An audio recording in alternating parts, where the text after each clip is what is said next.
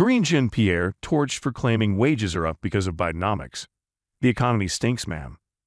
A Twitter community note fact-checked President Biden's claim that wages have gone up for workers.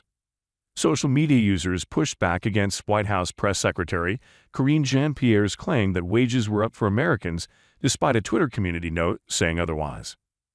During Monday's press conference, a reporter questioned Jean-Pierre on a tweet from President Biden, facing a fact-check by the Twitter feature. The president had a tweet out last night saying that real wages for the average American worker are higher than they were before the pandemic. That tweet has now been annotated with a message from the platform saying that that is not factual and that they have some stats and some charts footnoted along with that. Do you welcome that kind of contestation from tech platforms? The reporter asked. She added, well, we disagree because we're looking at the data from February of 2021, and what we've seen is that wages have gotten stronger, have increased. We've seen that Bidenomics has been really helpful in getting to make sure that we build an economy that leaves no one behind.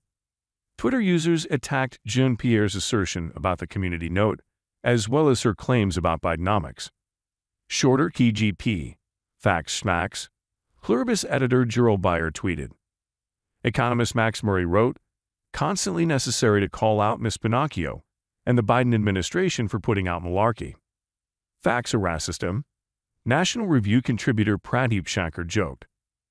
The Americans for Prosperity noted, we, and 74% of Americans, disagree that Bidenomics is right for America.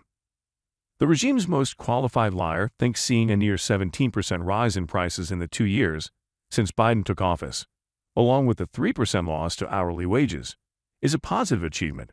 Way to go! He's got the hashtag Biden touch. Like the Midas touch, only the opposite.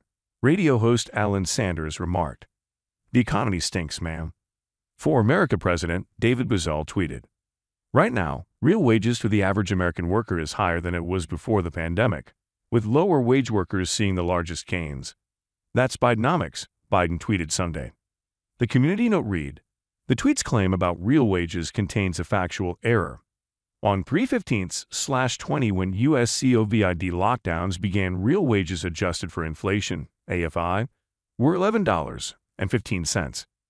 As of 7/16/23, real wages AFI are $11.05.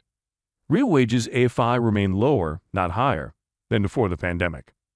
Jean-Pierre repeatedly defended Biden's economy during the press conference, insisting that wages were up for workers.